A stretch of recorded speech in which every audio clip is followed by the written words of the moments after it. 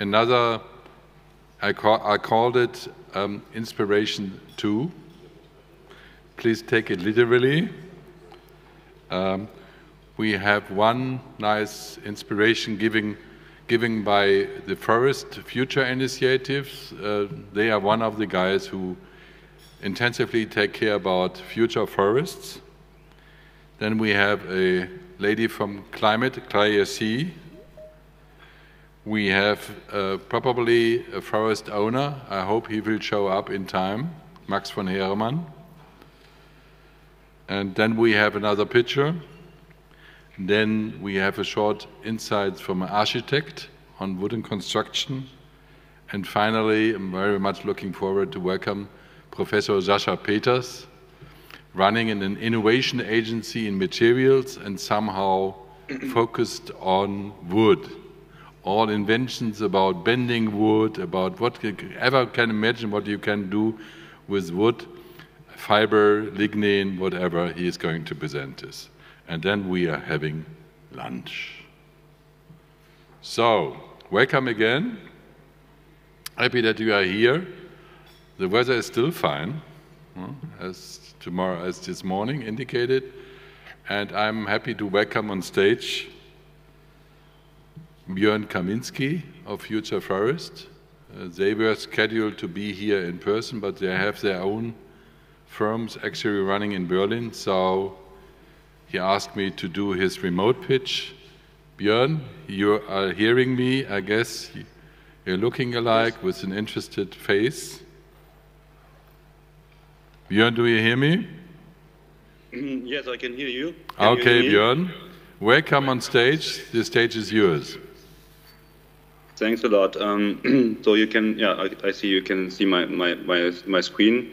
Hello together. Thanks for having me. My name is Björn Kaminski, and I'm the co-founder and head of startup innovation of the Future Forest Initiative. Yeah, as you said, Ulf, I'm very sorry that I can't be on site. But the last 2 days we had our very intensive startup bootcamp here in Berlin. So I couldn't find the time to jump into the train to Wittstock. So I'm very sorry. But I just want to present give you some information about the Future Forest Initiative. Last year, my colleague Christoph zu Stolberg presented what we do at the Future Forest Initiative, and today I want to present to you how we do it. So let's go ahead. Slide. Just in a nutshell, our vision is to create a new innovation ecosystem in terms of forestry and climate, with one main goal: bringing innovations into market and reality as fast as possible. The structure that we chose to reach this goal is a startup and innovation hub. Maybe, as you know, the word or a hub is a very common item and a concept in the startup world. Maybe you know the e-hubs in big cities like Munich, like Berlin and Hamburg, and a lot of other cities in Germany that have a focus on important startup sectors like fintech and mobility or logistics. Right now, we are establishing the first sustainable innovation hub. So that is how we call it. So a sustainable innovation hub with several components and activities. For example, we bring together our network and guests from all over Europe at our Future Forest Forum together that we have 1 year. So it's our main conference format that we have. And one of our key activities is our Startup Accelerator program that I present you later. So the next slide, because as we call it, Sustainable Innovation Hub, of course, our approach is very impact-driven. For us, forests are a very huge symbol for climate change because we see so much damages and deforestation worldwide, but also in Germany, like in the Harz region, for example, where we are based. So we are based in Blankenburg, near to the Harz. But climate change isn't the only challenge that we have. And therefore, we identified this year 3 challenges that have a really negative impact on our nature.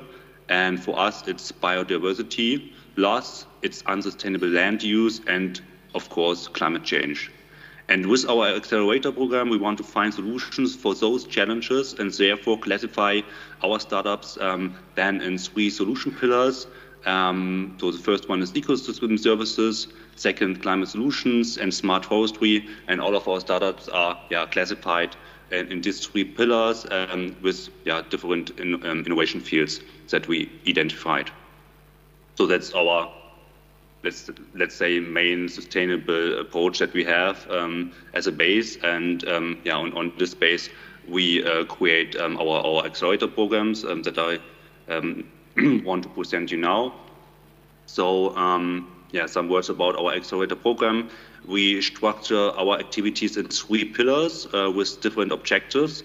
So the long-term goal is to invest in startups that we are supporting in our accelerator programs. So we have these 3 pillars, but the main goal is on the right side is that we build up an own investment vehicle to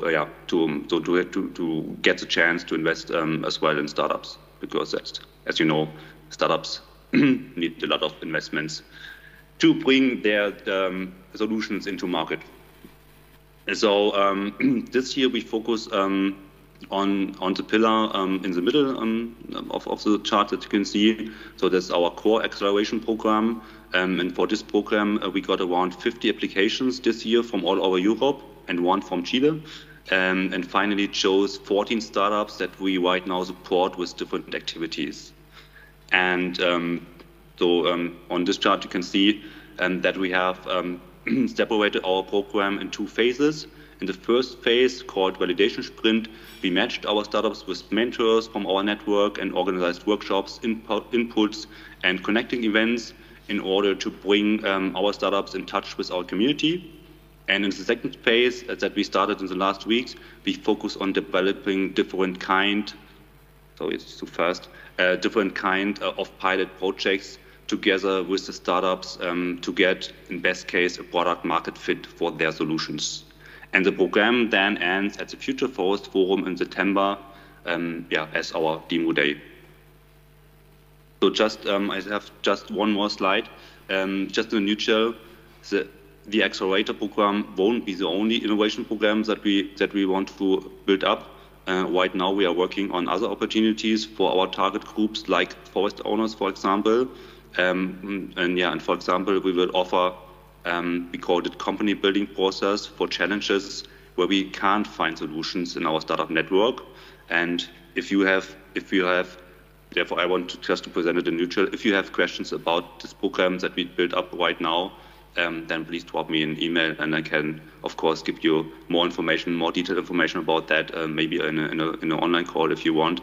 So I guess that could be an interesting process for companies that are working in the forestry sector and as well as for forest owners.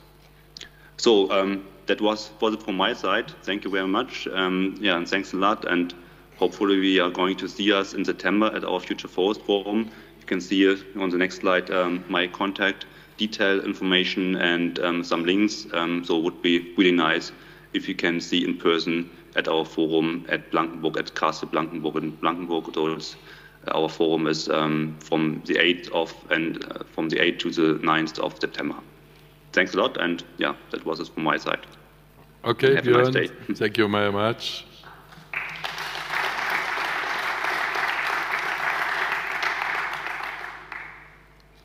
Ulrike from Climate Archive. Hi, good day. It's no longer morning. So my name is Ulrike Linnig. I work for EIT Climate Kick. And I was actually thinking this morning how really unusual it is to be at an event where you have this great variety of things. So you have startups, you have researchers, you have all kinds of weird and wonderful things. And I really learned a lot. So thank you all for setting this up. It's been really fun. I'm going to talk about our Climate Smart Forest Economy program.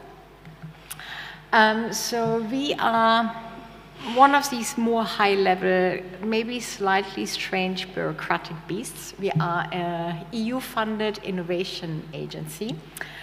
And in the past, we have funded innovation programs, and we have funded startups, we've run accelerator programs, and we still do all of these things. But we are now increasingly starting to work on systemic change. So for example, we run the EU mission for cities. This is a program where 130 cities in Europe want to become net zero by 2030. And as a resident of Berlin, which just said we're not doing this, 2030 is too close, it's been a bit painful. But we're trying to do this for European cities. We're also trying to do it for roughly 100 European regions. And like another area we're working on is forestry and cities. So we actually believe in order to change this crisis, the climate crisis, that we need to work across forests and cities, and we need to change the relationship between them. So we cannot look at them separately. So that's the first. The first thing that we think is really, really important. And we believe that the solution to this is creating a holistic system, and we're calling this climate-smart forest economy products. So the products need to be climate-smart and supporting the forest. The forest is at the heart of everything we do, and everything we do, all these products we are supporting, need to be supporting the forest. So they need to benefit the forest. And I think you've heard this in some of the other speeches this morning. So also it's about maximizing the sink benefits, the storage benefits, and also the substitution benefits. So that's what we're trying to do here. And for this, we have set up a program, and it's called Climate Smart Forest Economy Program, a bit of a mouthful. It's now been running for 2.5 years. It's funded by the Good Energies Foundation, and we run it together with our partner Stahlberg. And we are now going into the next phase. So we're looking and maybe give you a bit of an idea of what it is we do in this program. So we have a number of breakthrough initiatives. The focus so far has really been on the global south. We have some projects in Germany, like Bauhütte 4.0. That's all about setting up a value chain that supports low-cost housing in Berlin. And it has links to a Tegel project and Schumacher Quartier. But the 3 areas that we want to focus on our work is, first is, how do you create alliances across the value chain? Because again, we think you need to look at the products, you need to look at their, where they come from, where the wood is coming from, how far it is transported, and you also need to look at the impact on the biodiversity your products have, and then you also need to look at how long do these products last, can you recycle them easily, how do you reuse them? So we're building these regional alliances, and anybody who's here and is interested in this kind of area and is also interested in working outside of Germany, please come and talk to me. Then the second area of work is science-based tools, and here there's a bit of a link to the work that Konstantin is doing from TU Munich, who also are a Climate Kick partner. It's about how do you actually measure it? How do you actually know what is the climate impact? And not just what is the carbon impact, but also impact on the water table, on biodiversity, etc. So we have 3 tools. One is the 3S framework, and the other one is called the Safeguards Checklist. If you're interested, have a look on the website, just type the name in Google and try them out. We're always really happy to get feedback, and again, I'd be really happy to talk to you in the break. And then the last one is expanding a global digital knowledge base. This is in its infancy. We believe that is something that is really lacking and something we're working on. So here's some of our partners. And it would be lovely to add a few logos from any of you in the room here. So thank you for listening, and I really look forward to talking to you later. Thank you.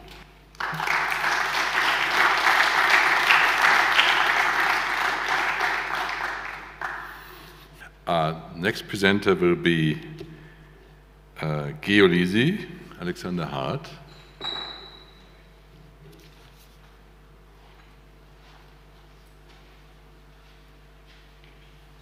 Hey everybody, nice to meet you. My name is Alex. I'm the CEO of Geolise, and I would like to talk to you today about our venture. We've heard a lot about data so far, and I would like to talk to you about how Geolise can create data and insights for you as a forest owner. Our mission as Geolise is to provide forest owners with scalable and actionable insights. We are doing that to enable active forest management. And how do we do that? With precision remote sensing and AI. Quickly, I'm here as part of a broader team, so I wanted to quickly talk to what the team is. We have 3 technical people on the team. We have 2 founders, Jan Patrick and Dr. Jan Lehmann. Both of them have combined about 20 years of experience in geoinformatics. Then we have Violetta Leon, who's a developer on machine learning. And then we have 2 people here. We have me as a CEO, and then Fritz Timmermans sitting over there as an advisor. Now, what does Geolise do, or how do we do it? There are 3 steps to the overall process. First of all, we gather forest data at scale. We do that by using drones, LiDAR, and multispectral technology. So this enables us to gather insights at scale for large forests. Secondly, now we have terabytes of data. What do we do with that data? We use machine learning, such as deep learning and other machine learning techniques, to automatically analyze this data. And lastly, we combine this pre-analyzed data with our expertise in order to generate insights. For example, these 3 use cases you can see here: timber inventory mapping, preventative tree care, or conservation. Another use case that popped up quite a bit today is, of course, also forest fires and the insurance case. How do we do that? A little bit more detail here. We are able to cover more than 500 hectares of forest per day. We're doing that by using a drone you can see here. That's one of those examples. It enables us to cover large swaths of wood. In addition, again, as said, we're using camera technology in order to gather signals. This enables us to do a few different use cases, such as forest health or the automatic detection of trees. Through the years, we have built a technology advantage that enables us to do these things, and there's 4 pillars on which this stands. On the one hand, we're using modern drone platforms in order to gather the data, and with those, we're using sensor technologies such as multispectral cameras and LiDAR technology. We are using low-level code to be able to process terabytes of data and make it manageable and analyzable. And lastly, we're using deep learning and other machine learning techniques with over a decade of data and experience. We have looked now into how we do this. To make it a little bit come to life, there are 3 potential use cases we have been looking into so far. The timber inventory mapping allows you to map your individual trees, species, size, to understand the availability of your timber resources. Another use case is a preventative tree care. So this is looking into identifying individual tree health and looking, for example, into infestations such as the tree beetle and prevent its spread. And lastly, there's a conservation use case, looking into how we can use remote sensing and understanding our forests in order to meet our conservation goals.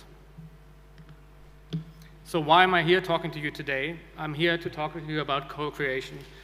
We are currently looking for co-creation partners to collaborate with, to closely partner and develop our insights platform further. We're trying to develop the platform in a way that it solves real problems of forest owners. What are the benefits for you? The benefits are that you get to influence the final product, and you get to work with us on shaping and accessing cutting-edge technology. For us, this is all about building the right product that solves the right problems in the right way. So the goal of the co-creation is for us to identify the relevant insights that allow you to optimize your sustainable forest management and optimize the profitable returns of your forest. What we would do in order to get that co-creation started is we would start up with a co-creation agreement and a partnership. Then we would spend some time deeply understanding your needs, your operations, your people, and lastly, we would generate together actionable insights and interventions for your forest. What does it look like in detail? There are 4 steps to the co-creation. We'll do a kickoff where we define common goals together. We'll do in-depth interviews to understand your needs, your questions, your operations. We'll come on site with a drone to gather the data and generate the insights. And lastly, there's an ongoing improvement cycle where we would further hone our insights and the platform. If this sounds interesting to you, please approach me or Fritz Timmermans anytime after this presentation. Thank you for your time.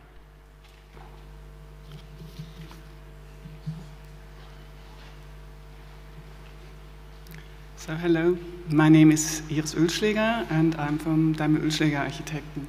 Today I show you a project we did and finished in 2020, which is called the Quartier Weißensee, which is a neighborhood for affordable living. And it also won a prize of environment and building of the German federal state. We are an architectural office based in Berlin, and since 25 years we are specialized on energy efficiency and also with wood construction, mainly with living buildings as our main source. The Quartier Weißensee is in the north of Berlin in a rather diverse area, and one of the things we did was to do a very dense urban quarter there with 4 to 5 story high buildings. And we set 2 courts, one which was a more public court and one more private court, and around the 5 buildings. The idea is a mixed buildings of ownerships, which is the long one at the end, and for cooperative a building, the 4 in the middle. And also there's a programmatic organization in the ground floor with restaurant, with a swimming pool, a kindergarten, to get some social events which were shared from all of them. And also we did in the for cooperative building, we did a mixture of cluster living and just normal rental living. The idea is also to work on sufficiency. We think we have to look at how much space we do use by living. And in the general living area per person in Germany in 2021 was 47 square meters. And in the cooperative houses we managed about a little bit less than 32 square meters. And we mixed in the houses the cluster units and the normal units, so there wouldn't be one house which only for the clusters. The clusters is for social people rented, so the minimizing the personal living and then sharing the communal space. At the end, it was about 66 rental flats and then 10 cluster units. And then the structure. We have a wood mixed building. So the core, the stair core is in concrete, and also the basement is in concrete. We also have car, basement, all of this is in concrete, but the main structure is in wood. So we have a CLT wood slabs and a wood structure of beams and columns, and a non-durable facade in the front. The idea is to go over all of the 5 houses with the same structure and to repeat the same systems, like the windows and the structure sizes, which are repeated to make it also affordable. And inside, because we have this mixed use, we did a light structure inside of walls, plaster walls, which are easily also to be changeable, and it's a reaction on different needs of the clients, and might also be changed in times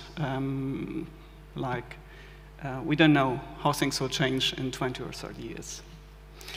And then finished, our intention was to show the wooden structure, so you can see it from inside as much as possible, and as much as fire protection also allows us.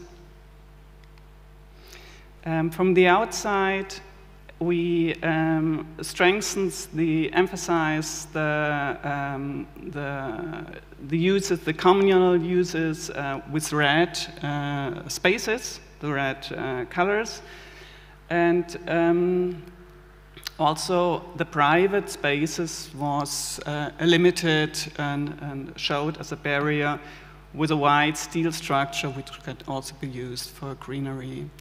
So that was our practical example of wood construction in Berlin. Thank you.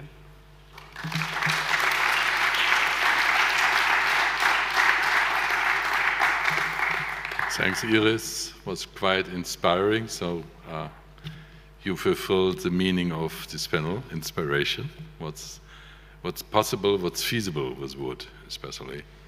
Sasha, your turn.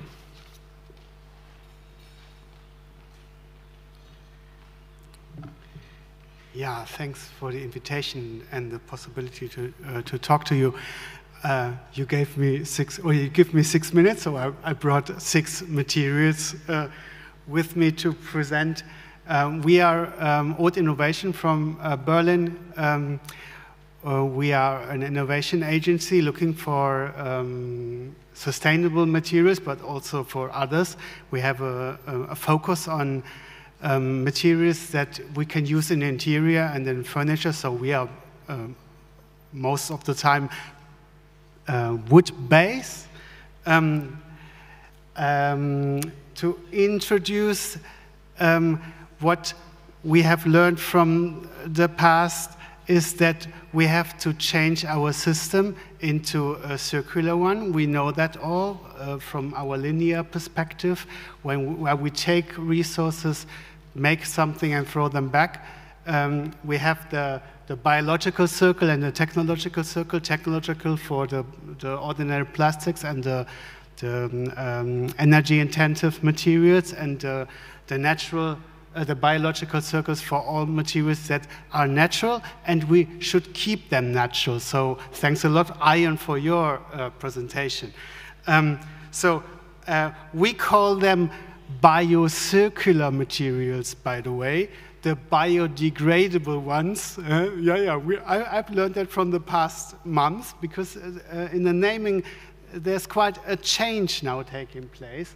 So what we found out, I have 6 materials from 6 startup companies with me today, and I also got samples from them. I would love to start with that one. That's from a startup called Daika from Israel. They use, to make boards, they used waste wood fibers, and they are able to bring and bind all together with a natural binder. They don't say what it is.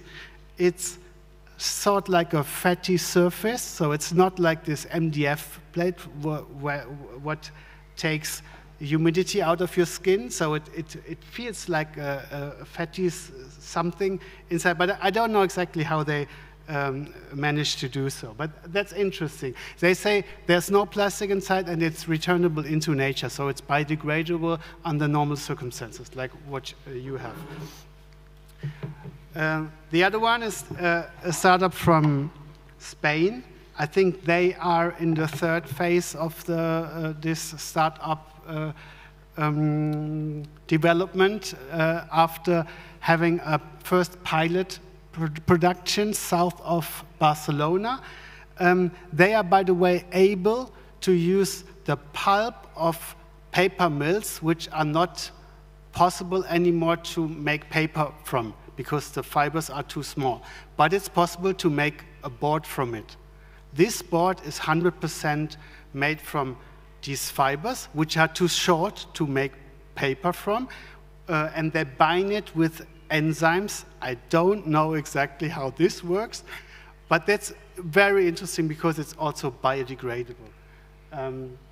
They have sort like a wet production process and they are situated next to the paper mill, because the paper mill pays a lot to bring these too shortened fibers back to store it somewhere. Normally it's burned, actually, and this company is doing something with it. So every single production facility they are going to set up should be next to a paper mill, and we have quite a lot. So in Finland, Sweden, also in Germany, keeping contact with them.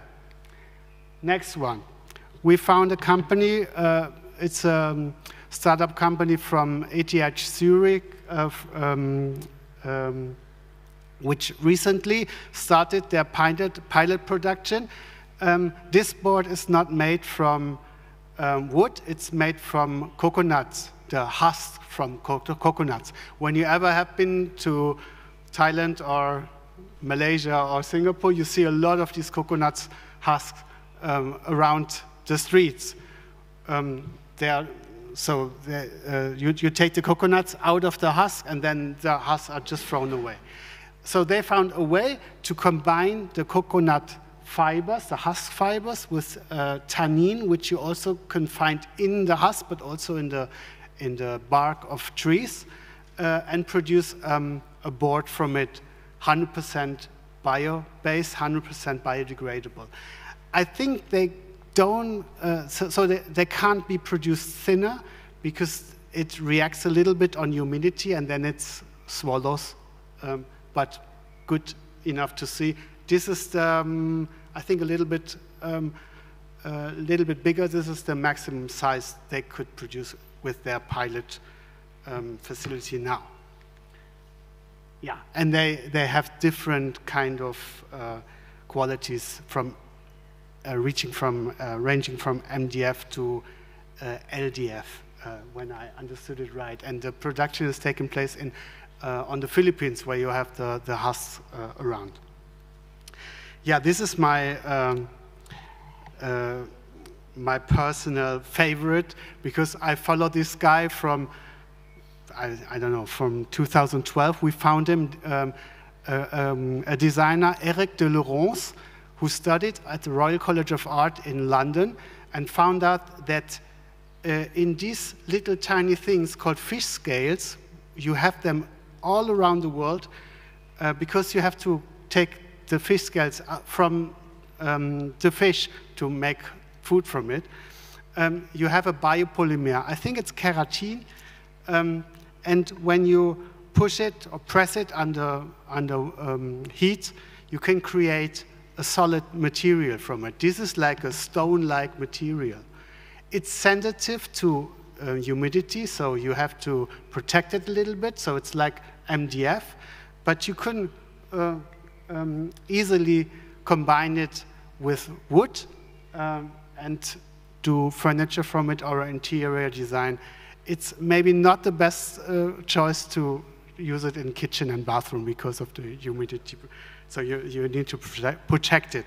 And we don't want to protect it with these ordinary coatings because we want to have this biocircular quality.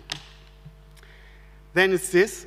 We found it recently. This is a startup company, maybe in the early phase. They are starting to find fundings from Rotterdam. This is not made from wood, it's made from algae. They use a binding quality of the algae, which a component which is called alginate to bind everything together. This is 100% made from algae. And by the way, algae store CO2 in a very, very good way. And algae grow everywhere in the sea, 3-dimensional. This is maybe one of the best resources we have to create a carbon neutral society. Yeah, and for interior furniture, they are just at the starting point to create business. Yeah, and the last one from Sweden, also a startup company. They started 2 years ago, by the way, and they have a pilot production northwest of Göteborg. It's not made from wood, it's made from paper leaves, hundreds maybe, and they press it so hard and stiff that they create, it's strong, like reinforced plastics. It's like maybe a metal alternative to aluminium. 100% made from paper, no petrochemicals inside, no synthetic binders. I don't know exactly what they do, they don't tell, but so I think they're also looking for investors. We have a skateboard, or we had a skateboard which we sent to an exhibition in Italy that's taking place next week. Very interesting. And they work for Polestar, for the Volvo electric vehicle, doing the interior for them. Very, very interesting company to invest. Yeah, if you like to know more about materials and ideas and these crazy startup companies, we do research on that, so we don't invest, but we bring these little ideas, these great ideas to companies. We are doing innovation exhibitions. Maybe we see each other on one of the trade shows we are working for. Thanks a lot for your attention.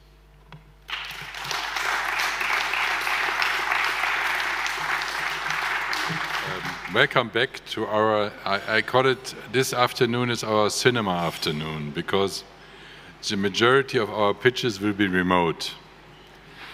As already stated, I'm not very happy with this, but we will work out. But I promise that the next time either people are presenting on themselves, moving their asses to Wittstock or not.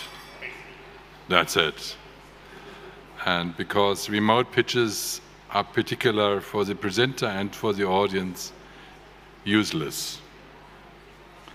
As you well have noticed during the breaks, networking is all, and it was nice to have these possibilities during Corona time, but now please meet up in person again. But nevertheless, people have become lazy and feel comfortable of presenting remotely. So for this time, thanks to Rosengrün, by the way, to the agency, PR agency, they're doing a marvelous job.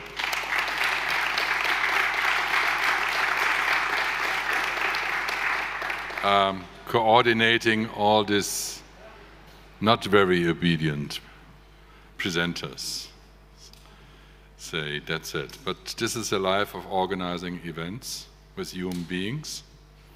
The difference is if you're running a kindergarten, you're shouting at the kids and they are listening to you. If you shout at these guys, nothing will happen. And this is the mere difference between the kindergarten and the so-called professionals. But beyond this, they're all the same, I swear you. Independent of age, by the way. Yeah, we do welcome Fred van Beuningen. He is representing Chrysalix Venture Capital, telling us about investing in sustainability technologies. Fred? Yeah, there you are. Okay. I am. Good afternoon. Okay, good afternoon, Fred. You're live. The stage is yours. Ooh, there we go. Shall I? Good afternoon, and thanks for having me, even remotely. to the organizers, of course, Leonard Ventures and Swiss KRONO. Much appreciated this opportunity. I heard just the last few words of your intro, but I think my intent was to share a few thoughts around investing in circularity or in sustainability in general. And I believe I can share my screen. I prepared a few slides to support the narrative. Is that okay? Excellent. Do that. There we go. Let's put it on, and then we'll get it. No further ado.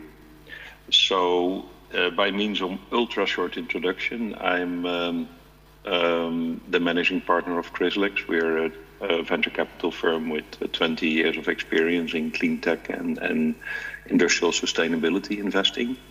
I'm sitting here actually in our office at the university in Delft, the Technical University in Delft, in a, I can't show you obviously, but in a fully circular office, meaning pressed pulp fibers, chairs, bamboo table, recycled fishing nets on the floor, VOC-free paint obviously, and even the soft fabric of the bench is recycled material. And the office chairs are from a take-back scheme. So just to walk the talk a little bit, so let's dive into it, because I realize we have limited time. So literally yesterday we closed our new fund, which will focus on supporting carbon neutral strategies of so-called hard-to-abate sectors. And you see those sectors here. No doubt for this audience, it is well known that carbon neutrality has fast become an important trend, strategic actually. 84 of the world's largest 100 companies, as measured by the MSCI index, have announced carbon neutrality. So there will be a shift, obviously portfolio shifts, decarbonizing existing assets, new product opportunities, and also look at the molecule as something useful actually to convert into product. And our belief is that will require industry collaboration, and the forestry and pulp and paper industry is certainly part of that whole equation of sort of decarbonizing industry. Specifically to circular, I assume also known in this audience that an estimated 50% or even 56% of the EU emission reductions target can be achieved by circularity. This is excellent work of Systemic, the London-based consultancy. And for us, circularity has fast become an important theme. Because, and this is also meant, and in the interest of time, to take a little bit of a shortcut, maybe a little bit provocative, but it's nice to have a target of carbon neutrality by 2050. But my statement is often, if you want to be carbon neutral by 2050, you need to be carbon negative by 2030. And this has of course to do with the legacy assets that will still continue to emit, which means that not only there is limited time, but also that carbon removal and negative emission technologies, often nature-based, will become part of the equation and part of the strategies going forward. So there's an urgency around this whole issue. Busy slide, I appreciate that, but I didn't change it for this presentation because it's just meant to give you an overview of, because we'll drill down a little bit on circularity. But it's meant to give you an overview of the key technologies that we have identified to achieve carbon neutrality for these so-called hard-to-abate sectors.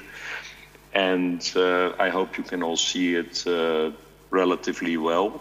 But just the very quick summary: efficiency is still important.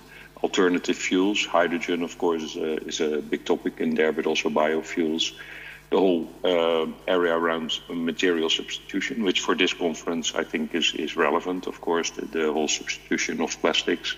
Circularity, we'll talk a little bit more about that in the few minutes that we have. Actually, carbon as a resource could also be seen as a form of circularity, since you would take waste, carbon from waste from the emissions, which you could define as a sort of a waste that you put to use. And then, as I mentioned, the whole area of negative emission technologies and carbon removal solutions that is fast maturing and is, of course, very connected to the carbon markets to have credits as a result of those investments and those products. So that's the very quick overview of the technology levers, if you want. We then go, just allow me one example a little bit outside of the conference theme, and then we'll return quickly to wood and pulp and paper. But the reason I show this is because to effectively design these strategies to decarbonize, you really have to go, of course, one level deeper than the overall summary that you saw. And particularly for mining, the mining sector, in spite of what ESG and financial institutions may hope for, these sectors will not go away. On the contrary, they will grow. So the realistic option is to decouple their emissions from their activities, and then circularity for this industry, for example, is a very interesting direction. We don't have time to explore the examples today, but we have already invested in several companies that play in the broader theme of waste to value and metals recycling. And as a last point, I think for consideration for you, if you start to think about circularity or waste to value, I want to broaden that definition a little bit, waste to value. In an industrial context, then there are many things to consider. And what we typically do is we construct frameworks to sort of evaluate opportunities. And it requires, if somebody's chasing me for time, that's fine. Just tell me 1 minute or 2 minutes, then I'll just do that. Is that the case, or just to check? We're still fine? Okay, I'll keep the pace. We are still fine, Fred, but don't exaggerate. No, I will not. So I promise. But it's just, I think, to communicate to you that to responsibly invest in circularity and waste to value, you need to consider many operational variables, and it needs to be done with a certain appreciation of the technology, obviously, and the cost and technology challenges.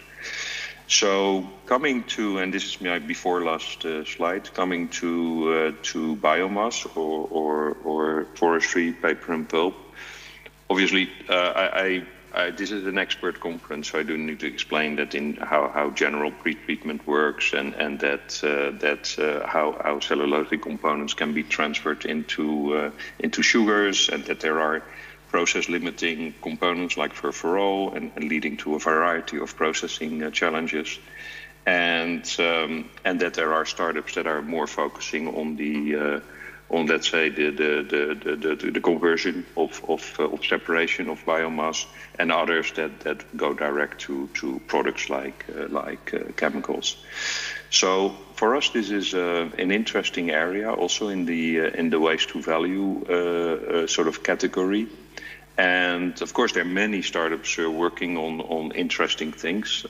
Just a sample of those doing different things. Of course, I assume that most of these companies are known to you. Perhaps if I would have to single out one for this limited time, maybe Jiangxi, because it's a sort of a platform with machinery and products, and that for the scale up could be an interesting concept. And the last point I would like to make is, so yes, we will invest, but circular business models require a very thorough analysis of the upcycling opportunity, the cost to value, and the fundamental economics. The last point I would like to make is that while on the one hand the demand for pulp and paper-based products, and in particularly packaging, is expected to grow, of course, and to grow aggressively. It may even outgrow the supply with the concerns around deforestation.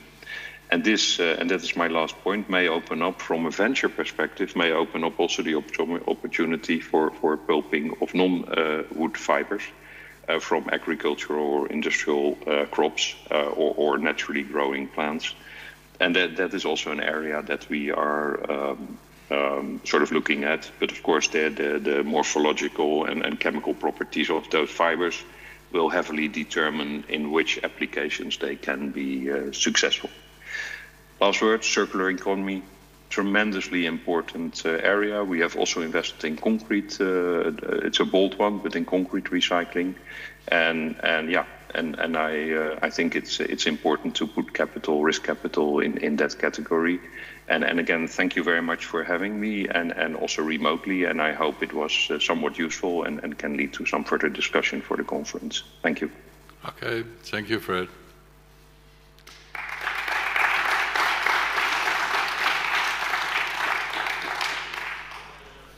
Mr. Scroy. Okay, yeah, so thank you very much. The sound is working?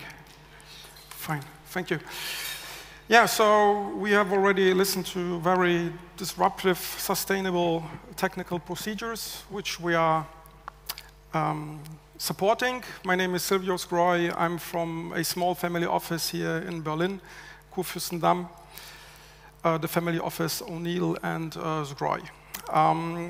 We also do have an own small budget where we are going and supporting very convincing and disruptive companies. And but that budget won't really help you out because generally you need much more. You need a factory, you need staff, you will have a business plan with a need of, don't know, 20 million, 30 million, or even more. And here I'm working together. I have the mandate from a fund here in Europe, a green fund, which is supporting in general each kind of impact. Yeah, that means, do we have really a convincing, ready-to-launch technology? Yeah, that means ready to launch means you don't have only the first prototype, you have even maybe the second and the third prototype where we say, okay, this is now really developed, this has to be successful. No way. Then it's convincing, and then I have a base to work on it. And yeah, just to give you two examples, that fund, which is really convincing and very innovative, has maybe raised in only 5 days 180 million euro in order to support a program which is Revitalization, also Revitalisierung auf Deutsch, Revitalization of forests worldwide. So that fund is connected to many, many members of the Forbes list that you know, so the wealthiest families worldwide. And it's a digital platform that means in a few days the cash is together. But in order to go there, or to reach that point, we need, of course, the classical data room. We need the technical feasibility studies, we need a classical business plan, we need a pitch deck, we need a one-pager. Of course, we need before an NDA. My claim NDA period is 5 years. That means we will be married 5 years, more or less.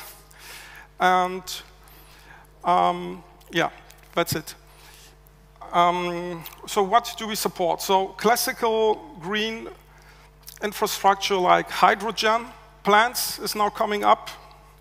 Wind farms, of course, solar parks, biogas, power stations, and in general, disruptive technologies. Another client from me, it's a spin-off from a university from Australia.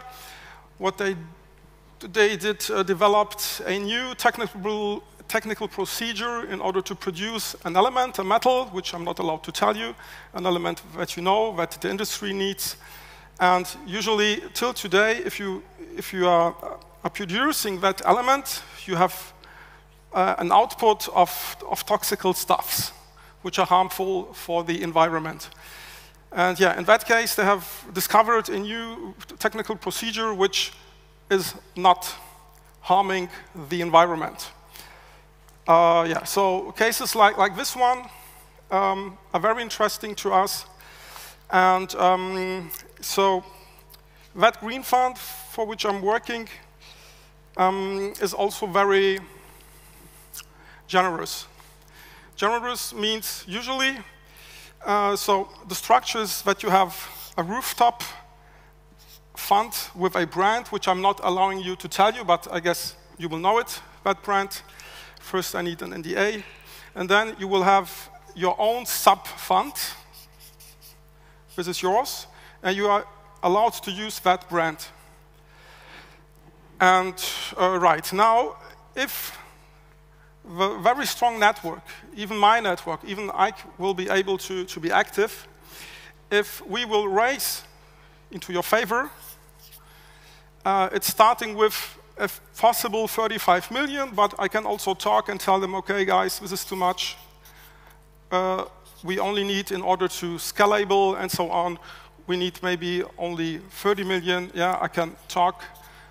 Maybe 30 million is not that much. If you say we need an own factory, we want to create jobs, the business plan says up to the break even, we need that number, then it's doable. Yeah, but of course, if you will tell me, look, we want also to scalable later on in other countries, and if we need even 60 million, 70 million, the more it is, the better it is. So now what's happening? They only claim a fee in general of 1.3%, right? Or even a bit less, maybe 1.2.5. 1.3 is very generous. What I know from other funds, they claim 2.9%, yeah, or even more. And yeah. So, yeah, that's it. I have some time? No time? Yeah, so if you will tell me I have really a ready-to-launch product, then please come to me, and I will do a pre-due diligence, and we will need before an NDA, and then I will check out, is it really strong enough for the fund or not? Yeah, that's it. Thank you. Thank you.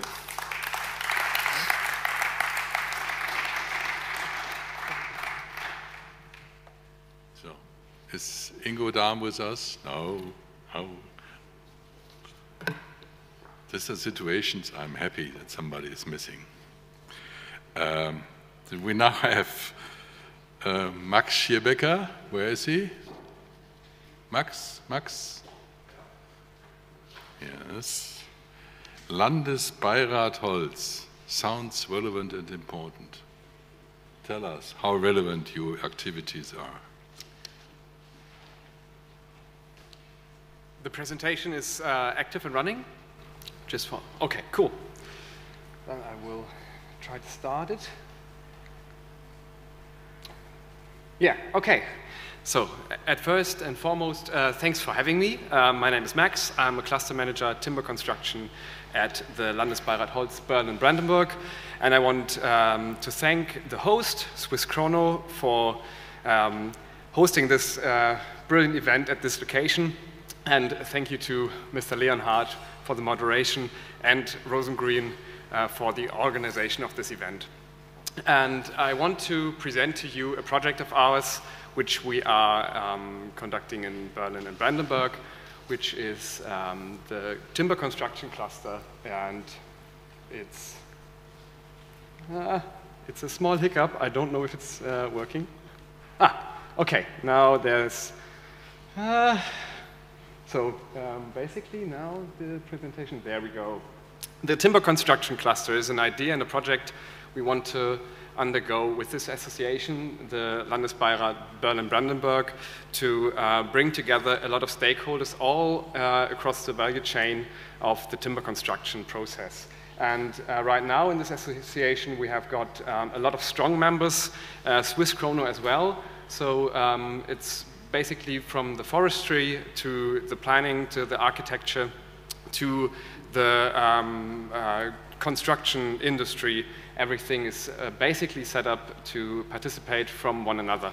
And the cluster we want to set up in Berlin and Brandenburg is a regional network that is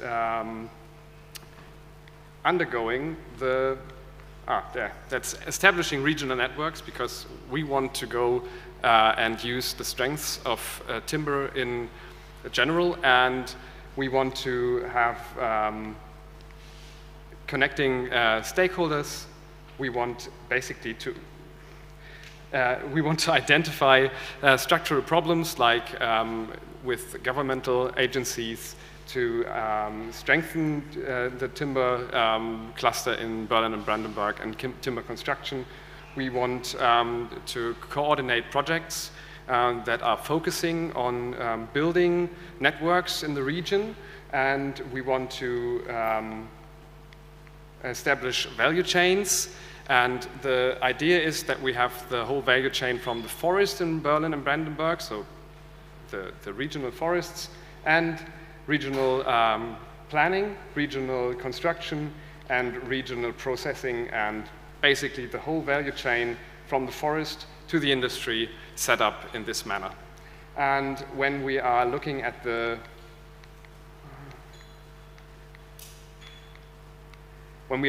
cluster project itself, it's basically connecting stakeholders from all over the construction and timber and forestry industry. So we want to include every stakeholder in the process, from the planning, forestry, and use wood where it's sawn and where it's constructed. And usually we have an industry spanning network for this. In the cluster, we want to bundle up competence, which is a big part of this, because we want to build up competence outside of the network and inside of the network, and connecting stakeholders that want to build in wood but don't have the competence right now. So messaging into the cluster and out of the cluster to gain competence and to connect stakeholders. And the idea is that we want to have in the region of Berlin and Brandenburg, because Berlin is an expensive city and they are lacking rooms and flats for people. So we basically want more timber constructions and even constructions that are setting up on existing buildings. So re-densify the city. We want to use regional timber, so we have got short transportation chains and have a higher impact on the sustainability. And in the last section, we want to participate in the sustainable building sector to achieve the certain and urgent climate change goals, where the building sector is still not reaching the targets it has to reach for basically all the sustainability and climate change needs. And I want to thank you for your attention. And I don't know where I have to point this, but it worked somehow. Yeah, it worked somehow. Thank you.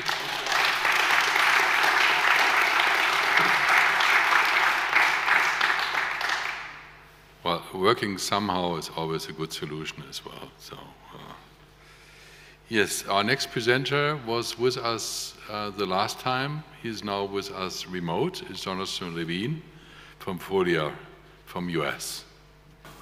It's nice to be back, if virtual. I was there in I think, late January and got to be hosted by Ulf and had a really wonderful time. So I'm sorry I can't make it there in person today. So my name is Dr. Jonathan Levine. I'm the CEO of Folia Materials, where we're using sustainable paper as a platform, using our plant-based chemistry and nanoscience to address global problems. We have a patented metal coating where what we're doing is ionically bonding metal to the fiber surface to actually upgrade the paper to an advanced material that can outperform plastic. We fully virtual outsource manufacturing with standard industrial manufacturing companies as a drop-in solution so that we can manufacture it in industrial volumes and consumer goods pricing. So we're an advanced material, and what we're doing is taking standard paper and standard aqueous metal salts, in this case silver, and what we're doing is actually bonding the silver, the metal, to the cellulosic fiber surface at the molecular scale. So we're strongly ionically bonding these metal particles and then forming nanoparticles, and because they're strongly bonded, it's safe and allowed from a regulatory perspective, because we only have ionic silver dissolvent. This was the invention of my CTO, Dr. Teresa Dankovic, for her McGill Chemistry PhD. And we've scaled the manufacturing at existing industrial lines, 1.6 meter coaters, for example, without capital modification. So there's never any equipment that we need to own and no modification needed. We're using this as a first use case to after a niche $17 billion, a totally immense market, microwave food packaging, which in the end is a forestry market. Right? We're taking forestry products, we're making it into paper, and we're going to go and outcompete plastic. Europe is going to ban single-use plastic. It's going to ban microwave packaging. It's going to ban a lot of these plastics, and what's going to happen? Paper has to replace it. Most of the companies in the technology space are going after structural or barrier replacements. This is a challenge. Plastic is better than paper here. It's easier to process, it's lighter weight, it's lower cost. We're providing better food quality using our coating as a consumer experience, because ultimately what drives things is sales of the consumer goods, which our paper is now around. So our paper delivers better microwave food. How do we do that? The metal in our paper catches microwaves, heating and crisping the food surface. So a traditional plastic susceptor is aluminum chemical vapor deposited to plastic film, which is now impermeable, and it holds the water and grease up against your microwave food, whether it's chicken nuggets or burritos or whatever. Paper will wick that away. It will soak away that oil and grease, and of course it's recyclable, unlike most of these plastics. So this provides a crisp outside and a moist inside, and more importantly, grows the revenue of the frozen food companies. So they'll buy more of our paper packaging and more of forestry products. Penny unit financials, and we're patented. So we sell as standard inputs to manufacturing companies, large global firms. So we can license our IP to a large chemical manufacturer or toll blender. We can have IBC bulk containers of coating solution delivered to paper packaging companies with coating assets, or we can have coated paper rolls show up for packaging companies with converting assets. We're forming a network of supply chain partners. We never own manufacturing assets, right? We're a materials IP company. We know how to do all of this. We can do all of this, but better to build our IP, our technology into these large billion to $20 billion firms. And then they provide various pieces of the puzzle: barrier coatings, food grade paper, food packaging, microwave formulated food. So this is a channel partner sales strategy where our goal is to build ourselves into the Selenises and Amcors and Budamakis of the world, so that their sales team and their support team are the ones taking this forward. So I'm actually talking to every single company on this list, all of which are immense national, international firms, with the goal of $2 million in paid pilots in 2023, to implement our technology on their manufacturing lines, so that their people are now manufacturing our technology, and of course we're collecting revenue checks from that in the long run. We've had $800,000 over 4 contract revenue from Tyson Foods, our anchor client. Right now they're deciding on a $1.25 million pilot. I'll be going there in the next couple of weeks to finalize that. We have $1 million in revenue we're targeting from each of the chemical, paper, and packaging companies, looking for 1 to 2 firms in each. That would give us $2 million in paid pilots, leading into supply chain launch in 2024 for these very large, $1 million, just for our piece of the puzzle, kinds of 50 million products. We're materials technology with many use cases. We've had $1.5 million in paid pilots and $3 million in grants just during our market exploration from a lot of very large billion-dollar firms all around the world. This grows into a nice, healthy business because, of course, if we're built into this and these large firms are selling, well, our technology and our material is being sold as well, as this becomes a very nice business. We're a team of scientists and entrepreneurs, Columbia, Cornell, MIT. We're raising $250,000 to $500,000 for a seed round. This will give us the runway to close these enterprise deals. And then with the $2 million, this will allow us to double our team, allowing us to service and work with these companies. Again, $2 million is our target revenue for the year to work with these companies. And then this would lead into really our longer term target is these corporates funding the development, these corporates paying us for revenue. And if we're going to take additional financing, our goal is strategic financing from the venture arms of either Mittelstand manufacturing companies, for example, and we're talking to a couple in Austria, right at the German-Austria border, for example, a $1 billion Mittelstand company, but equivalently, the large paper chemical and large packaging companies all have their own venture arms. And we're much more interested in a few $1 million from them because obviously they bring a lot of expertise and a lot of capabilities along with that.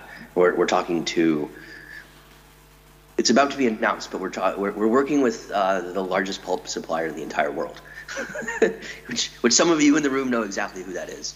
But they're a very large international company, so you kind of get the idea where we're going with all of this. Thank you. Okay. Thanks, Jonathan. That's more American chewing gum English. Norbert Dischinger.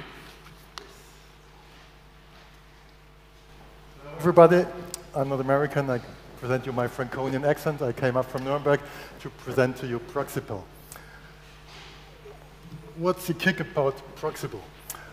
We enable to bring pelletization close to the feedstock and closer to the user. So we are shortcutting transport distances. Same issue, okay. So we are addressing challenges which are well known to everybody. It's a waste of time to talk about it. There's a need for, okay.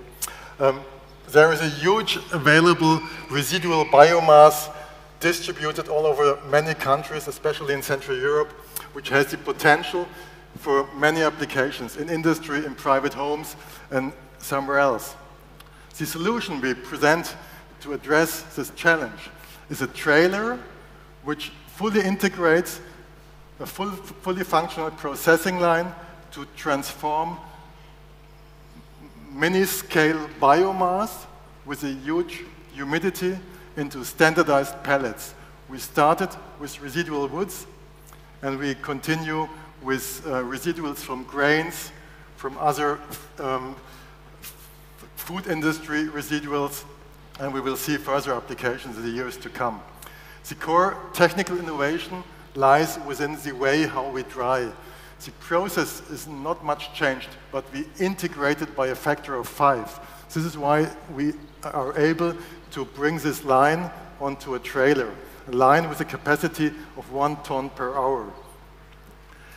The various feedstock sources we address enable to open up new markets. The residual wood market is not addressed for pelletization yet. Why? The challenges regarding quality standards to maintain a standardized quality independent of where you get your feedstock from is a huge challenge. We have a strategic partner, our first round investor who supported us. We have the solution. We have a first installation running, and we will have a small series deployed in the field by autumn. Our core activities regarding sales, we are addressing the private market. Our main investor so far addresses municipal markets. We are located in Switzerland. Switzerland is a closed shop. Everybody knows each other. This is how we build up the company, how we entered the market, and why we are convinced that we will manage to go abroad as well. We are a company which it took some time to grow, to found, to get financed, but in the meantime, we're really fully functional, and we convince week by week, we get more and more interest and letters of intent. We don't change the capacity offered, so we are convinced that there's a huge market in between big industry and very small activities. So we learn from wood chip production, which is as a farmer, and we look at big industries and we see that the niche in between is tremendous. We don't need space like big industries. We don't need a lot of transport capacity. We need the capacity, but not the distance. So we are really bringing down transport cost. And we are able to ship. So we are not manufacturing ourselves. We are a service company. So we will multiply by training other service organizations. And we source in mechanical design, mechanical assembly, and also mechanical maintenance. Our management team is quite experienced. Richard, a Swiss guy who founded the company. Then it's Thibault, a French engineer with an expertise in sales. Jean-Yves, another Swiss guy who is the main technical brain behind everything. And Diana, who is doing communications. We have a supporting team coming from various industries, but always around biomass and heat, selling heat, applying heat from low to high temperatures. And also, we have an expertise in very high-value chemical residuals. And we learn and see that there's a growing interest to use a pellet as a new geometric standard for whatever type of feedstock. It could be food, could be a chemical-based material which has to be transformed and which will open up Mittelstand markets, so where customers cannot afford to invest too much into quality control. But by assigning a standard quality to a pellet from whatever different type of feedstock, this enables new markets. Core business selling such a trailer at the price of roughly €1 million, but it's also about leasing and renting, and then it's about collecting waste, connecting to waste collectors in the countryside, in municipalities and along the roadside. And then it's about packaging, distributing, and commercializing. And as we bring it close together, the idea is to ramp up trust into the product. People can contribute and see where the feedstock is coming from. We have, by today, commercially sold one first unit. We are close to closing 10 further sales within the next 5 to 6 months, and we are in final negotiations regarding 2 units which will be up for lease only. So this brings us to an order book of roughly 30 million euros. Core markets, residuals from agriculture and food industry. Then we have the municipal waste, which is of a very different quality, which today enables us to cash in also on taking in this waste. And then we have everything resulting from supporting foresting companies in bringing value to their small cut.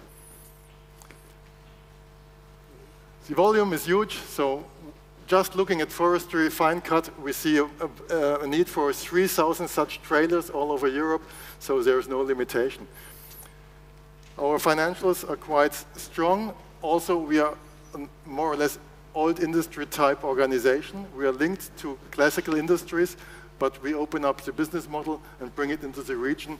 And by offering a decentralized approach to conventionally dominated fields by huge industries, we see a huge market opportunity in front of us. We got some awards through our multi-year history, so we are recognized. And at the end of the day, we also have convinced many partners to support us. Thank you very much for your attention.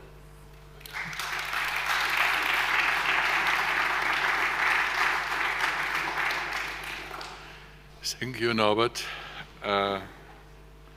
Is somebody from Astrogel with us? Okay. Hey, Dirk. Hello. You are live. Go ahead. Hello, can I be heard? Yes. Yes. The most favorite question is, can you hear me? I can hear you too. Oh, fine, go ahead. So yeah, can you see the screen as well, the presentation?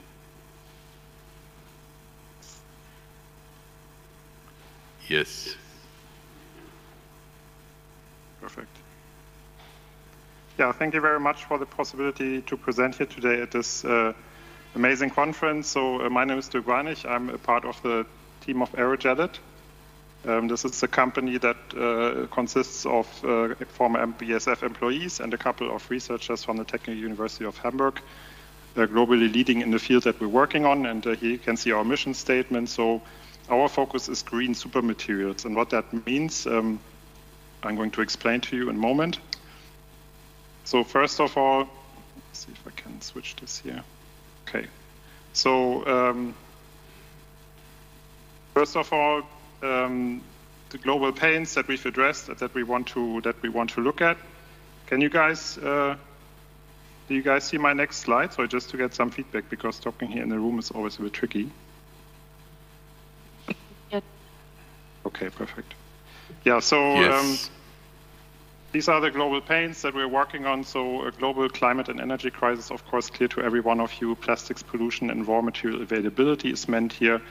And we want to address this with materials that provide energy efficiency, that are based on natural materials and local sources. And our technology of choice, which we've been working on also in industrial environment for 10 years and more, are so-called aerogels. These are mesoporous materials with a very light, with a very fine pore structure of less than 50 nanometers.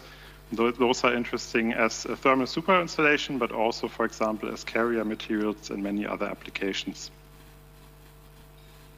Now, why should this be interesting in a bio-based format? Coming from R&D in the construction industry, we know that there's, of course, a lot of insulation materials. You will know many of them, lower performance end is mineral glass wool. You go up to EPS, PU foams, and then high-performance materials such as silica aerogels or vacuum insulation panels. And what we realized is that, of course, I mean, if you want to bring a renewable aspect into this, then all of these materials have no renewable content. Now, there is also renewable materials available. However, these, such as wood fiber insulation boards or cellulose fill and so on, suffer from rather low performance as well. And this is where we see a gap for us as a company to develop and produce new materials with high performance and also high renewable content. And this is a space that is currently unoccupied. Now, thermal insulation is not the only business, and we are active in many verticals, and I don't have the time to explain all of these here today, but you see it here divided into thermal insulation verticals, such as construction, cold chain, mobility, and apparel. But we're also active in areas such as EV. That's a particularly interesting area. This is not for bio-aerogels, but there it's about the safety of the batteries.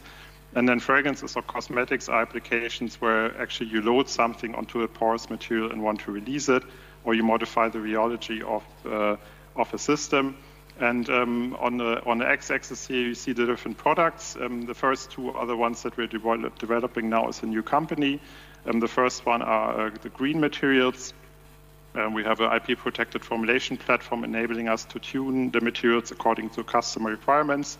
We also have a variant where we can go into high temperature and fire-resistant applications. And then on the right, you see two product lines. These blankets here, this is a product from a partner that we sell. It's the best fire class available for construction applications mainly.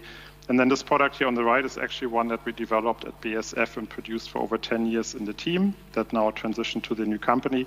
And this is a very nice to work with board, which is the best interior insulation that you can buy now. Of course, especially interesting for energetic renovation these days. Yeah, and just to give you a very, very broad overview, please feel free to contact if you're interested in any of this. And maybe what may be of particular interest of you is this. So we gained a lot of public and feedback from companies on this product, which we wrote about in a couple of articles. This is the first super insulating bioaerogel made out of lignin. So we were able to convert lignin into a high performance product, show super insulating properties. So it means that you can actually achieve a much thinner insulation layer. It's still a work in progress. Yeah, so the product is not finished, but the properties that you see here are already achieved. And the advantage is that you can then save CO2 from already the green starting material in combination with the energy efficiency during use as an insulation material. And also there's a huge recycling potential for this material because the process has no chemical addition, there's no chemical modifications, it's 100% bio-based. And we're also working on materials based on other wood raw materials such as cellulose and so on. So there's a huge space that's open there for us that we're looking into. Yeah, very briefly at a glance, a couple of figures and information about the company. So it's from 2021. We're split between Osnabrück and Hamburg. As I said, we worked previously for BASF, some of us, and we gained independence from them.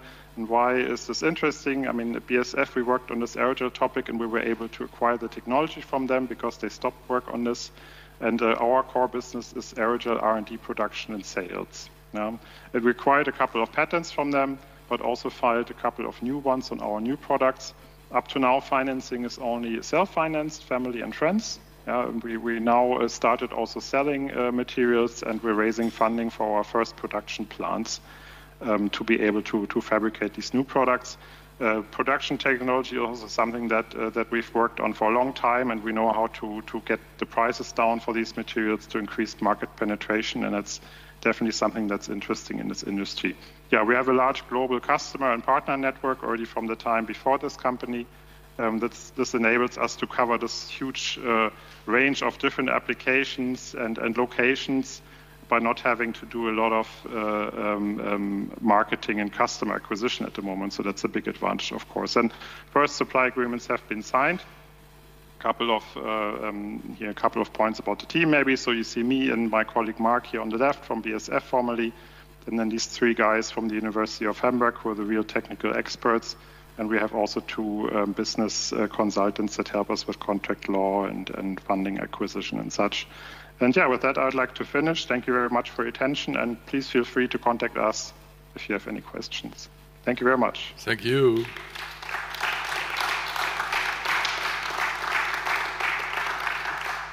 Kilian. Hello together. Does it work? Yeah. Hello together. Thanks for inviting me to this event. I'm presenting you about roofers, which will play a role in the future in sustainable cities, because the future of cities will be on roofs. But what is the problem? So far, when we look into the German market, in Germany we only produce at the moment around 10,000 rooftop apartments at the moment. When you look deeper into this topic, there are a lot of reasons, but for example, one reason is apartments of the size or projects of the size less than 500 square meters are not really lucrative to architects. It's simply a complicated topic. Second is that 9 out of 10 projects fail in the early planning stage already, and people pay money for that. And the third one is building in stock. So this is what will happen. Building in stock is based on a mineral building, and then put a timber building on top of it. That's complicated, and we don't have the skilled laborship for that. So what we are doing is this is how it looks like. You see on the left a normal building, and on the right you see a building which is kind of the classical rooftop addition. It's not retrofitting, it's really putting a new apartment on top of it. And what we from roofers are doing is we provide a digital platform to speed up the transformation of rooftop development into living space. So important to understand is there is a whole value chain from the, you have a roof until you contact an architect, until the planning phase, until the construction phase. It's a very fractionate chain. And we from roofers build a whole chain all together. We only focus on Lego-like hardware systems. There are different availables. We have already 4 under contracts. And with this, we can scale up rooftop development projects. Looking into the numbers. So in Germany alone, we have space for 2.4 million living units on top of roofs in the attractive areas. In Berlin alone, at least 80,000.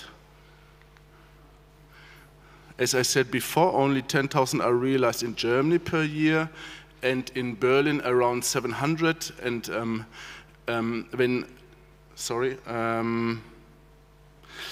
exactly. And when you look, sorry, I just have a, exactly. So about the team. I'm working together with Felix. He's the tech guy on board. He did develop a dating app 15 years ago with more than 1 million downloads. He knows how to do digital, and he did not have any investor. Since that, he started a solar company in the pre-solar time with a revenue of 10 million. And since that, he's a freelancer, and you can book him to create your digital sales. For example, companies like Douglas or Eurowings booked him, so his apps are creating $1 billion of revenue per year. So he really knows how to develop digital products. And I'm the construction guy. My background is telco industry. I developed a kind of an app store system, and since 7 years I'm in the construction industry. And in the construction industry, I developed now 2 digital tools. I worked for Würth, this is the screw billionaire from South Germany. And we also also founded, and I'm a board member of the Association of Digital Construction, so where are 140 members already organized, and we know what's going on in the digital market and how complicated also the construction industry is. So a little bit more about the project. What we will do is we really take the whole value chain, and we start now with the roof owners to explain them how to get valuable information about the roof, starting the planning process, and then including the prefab and the construction teams to work much better together. To give you an example, architects, for example, at the moment, they plan a lot in a very early stage. This means why 9 out of 10 projects fail, because they realize during the process, oh my God, is this complicated? We are in Germany, a lot of bureaucracy is involved and so on. But what we do is we kind of automate the early stage planning almost until the authorization is done by the state. And then we help to understand, so we are using actually artificial intelligence to create floor plans. We can improve that, we know exactly what's going on as we are organizing and orchestrating the whole value chain with digital tools. Oh, this was not on purpose. So, our go-to-market at the moment is we know we need to prove that we can scale winning roof owners. So we have 3 tools available at the moment, which is roof owner has a roof. He wants to know, is it possible to build on it? We can give him this information free of charge. We are kind of have a guess of 90%. We can deliver this quality of our answer. Next one is the roof scanner. No, sorry, it's the roof potential analysis. It's an old slide. Roof potential analysis. We let the user know what is kind of the value of his roof, what are the economical backgrounds, what will be the costs, what will be the grants he receives, and he gets the information what he should build on top of his roofs, and not just a premium apartment, maybe family living makes sense in certain areas. So, and the roof scanner is something we send. He can order a person, the person goes to the site, he scans the site, he creates a floor plan out of that, and he checks the most important information like static information and fire protection information. And the 2 projects on the right side, they are premium products, but kind of cheap compared to when you go to an architect, you will pay much more. Oh, yeah. Exactly. Thank you very much for your attention. We are kind of looking very much into sustainable construction at the moment because our chance is to build with wood and to make CO2 negative buildings. So, and we are looking for money at the moment for 475,000 euro, and we have already an investor pool committed of 150,000 euro. Thank you.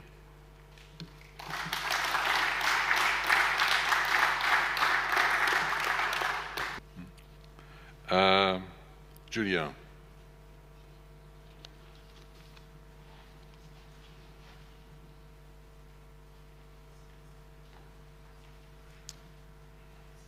Hello, my name is Julian Oldengott. I'm the CEO of 3BTech Magnum Board. We are a producer of the prefabricated timber construction system Magnum Board, which contains several layers of the OSB of Swiss KRONO. It is for wall elements, for roof elements, for ceiling elements, and if you want to have further impressions, you can also have a look over there. We're producing Magnum Board since 2011 in Ludwigsfelde, south of Berlin, and our aim is to use the full potential of wood.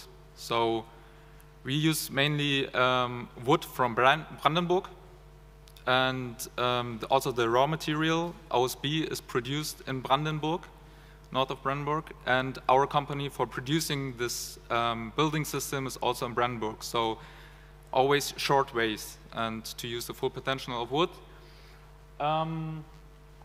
At the moment, we have an annual capacity about 4,000 cubic meter what we can produce, and if you calculate it on the basic of single-family houses, it would be 100. But of course, we also produce multi-family houses or stock building. And we are, for the next year, we do an extension in our capacity so that we can produce 12,000 cubic meter, and this means 300 single-family houses. Because the time is very short to present, I just give you an impression about how to build with Magnum board. Yeah? One project was Grömitz West. It is north of Germany at the Baltic Sea. And this is a 3-level multifamily house. And the project developer is Kuschel and Fricke. And here we have the complete house in Magnum board. Yeah? So the wall, the ceiling, and the roof elements. Except the staircase, this is still a concrete core. But for the future projects, the project developer will do it as well in Magnum board because it's also possible, because we achieve also the fire resistance properties for that. And we used here around 250 cubic meter Magnum board. So this means around 300 tons CO2 storage, which is quite high for this kind of building. And the interesting detail about that is that the project developer built the first time with the timber construction. So before they only built with concrete. So they didn't have any experience with timber. And that are their own stuff to assemble the shell construction. And it was just one carpenter and 5 Ukrainian bricklayers. They even couldn't speak German, but still it was possible to build up these houses completely in 37 hours. So this also emphasizes the simplicity and the short assembly time with Magnum board.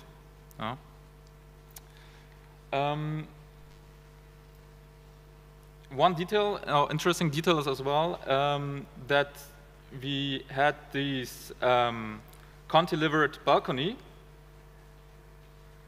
as an extension of the ceiling without any columns underneath. And this is possible also with the timber construction system because we don't have any cold bridges. So this would be not possible with the concrete, for example. Another interesting detail about this project is that there was a high requirement of the separation wall between the units. And it was to create a separation wall as thin as possible and with a minimum sound isolation value of 56 dB. And our solution was one block. This is our own developing between Tribitiac Magnum board, Kuschel and Fricke, and cooperation with Wolf Bavaria. And then we created a separation wall with a sound isolation value of 66 dB, so we even surpass the requirement. And the interesting part is that we just have a thickness of 26.5 centimeters, so quite thin for this kind of value. And therefore, we also achieved at the Baumesse in Munich the Innovation Award for Architecture and Building for this separation wall. And yeah, this was a detail about this project. Maybe to show you a few impressions. It's working, hopefully. Okay. So there you can see already the second level of Magnum board. It was the second day already. There you can see the core of concrete. The rest is totally Magnum board. Very accurate to a millimeter, the cantilevered balcony. And yeah, a very clean construction site. And also the roof, so very solid, so 100 millimeters for the roof. So it's also good for the not to heat up very easily in the high level of the apartment. Yeah. yeah, now another project in heart of Berlin, the Holzmarkt. Yeah, it's in the center of Berlin. The architecture was made by Office Park Schierbach, and it was assembled by the company Arche Naturhaus. And is this working? Yes. The start was in September 2022, and it will be finished in August this year.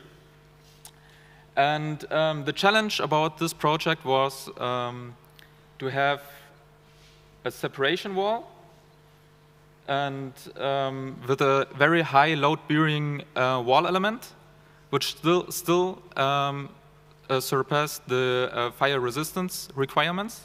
And this was easily fulfilled with the Magnum board because we have very good fire resistance properties because we're still very solid. And for the ground floor, we have 200 millimeters thick wall elements, separation walls. And yeah, also to show, even if it's high challenges or high requirements, you can use as a solution Magnum board. So here you can also see some pictures about the construction site on the left and how it will finish on the right, the red house. So I just can recommend to have a beer over there, and it's a nice atmosphere there, and maybe to see also the nice project of Magnum board as well. So thank you for your attention, and also thanks to Swiss KRONO for having me here. And yes, thank you very much.